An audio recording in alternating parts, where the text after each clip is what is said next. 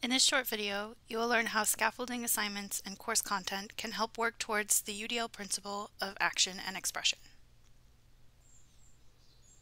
In UDL, providing students with multiple means of action and expression allows for students to get the most out of their learning experiences. Within this principle, the guidelines include that instructors build fluencies in a topic or in content with graduated levels of support, guide students in appropriate goal setting for a project or assignment, including estimating effort, resources, and difficulty, and support students' ability to strategically plan and develop by breaking long-term goals into reachable short-term objectives.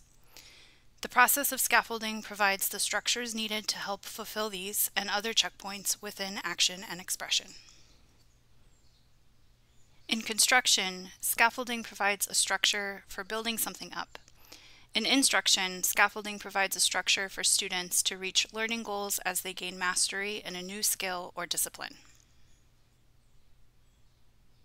Another way to define scaffolding in the context of instruction is structuring assignments and course materials in a systematic way to support your learning objectives and make the goals and process transparent to students. As this definition illustrates, there are several benefits to using scaffolding to teach new concepts or skills. Scaffolding allows you to work towards the learning objectives you set out for the course while clarifying the process to students. Being transparent with why an assignment or activity is important and how students can be successful with it makes for better learning and greater motivation on their part.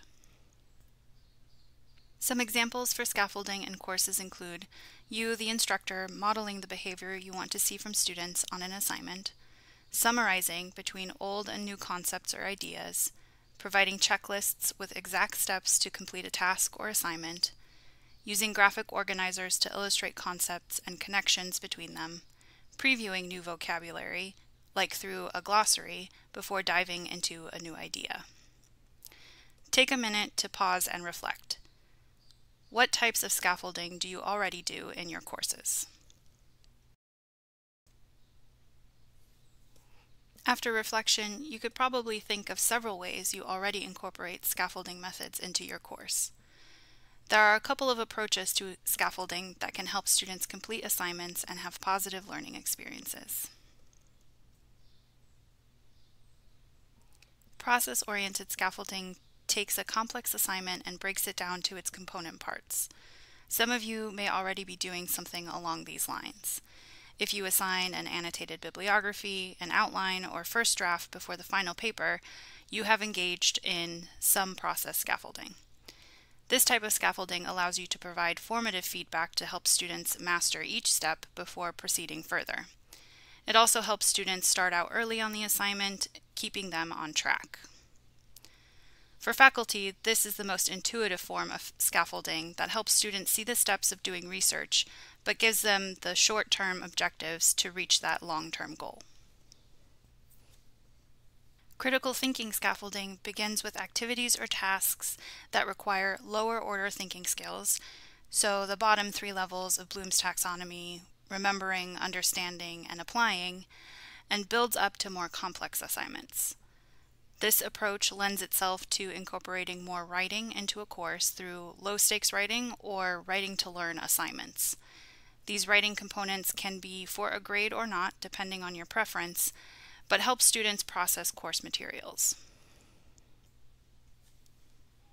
Some examples of low-stakes writing include a learning journal, where students can reflect on the learning process throughout the course, a 1-minute paper, which is a very short essay done in class with a very clear question to have students think through what they have learned in a session, a concept map to help students think of keywords and themes for a specific assignment or for the class in general, a reflection paper, which gives students an opportunity to see patterns in the material they learned, but it is important to provide them with a clear prompt. A statement of confusion, which can be done at the end of a class session or unit to see what might still be unclear to students. With these approaches in mind, pause and reflect about the ways you could more intentionally incorporate scaffolding into your course content and assignments. Not only will this support students as they master subject-specific content, it will allow you to work in multiple means of action and expression for your students. If you have any questions about scaffolding, feel free to reach out to us at SEAT.